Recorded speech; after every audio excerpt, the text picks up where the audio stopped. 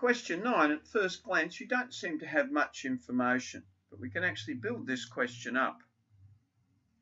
Adding to that question, I'm looking at the person there.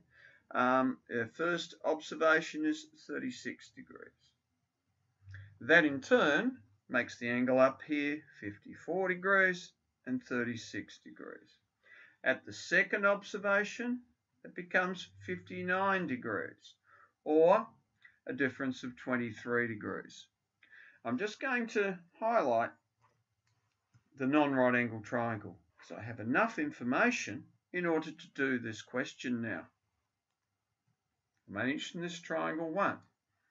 So x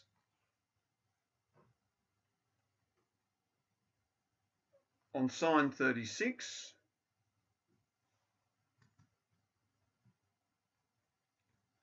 is equal to 1.8 divided by the sine of 23.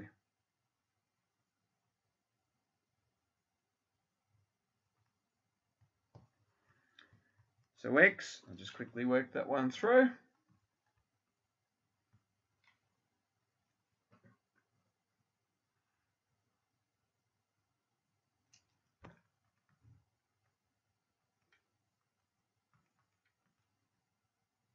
And then multiplying it through by sine of 36.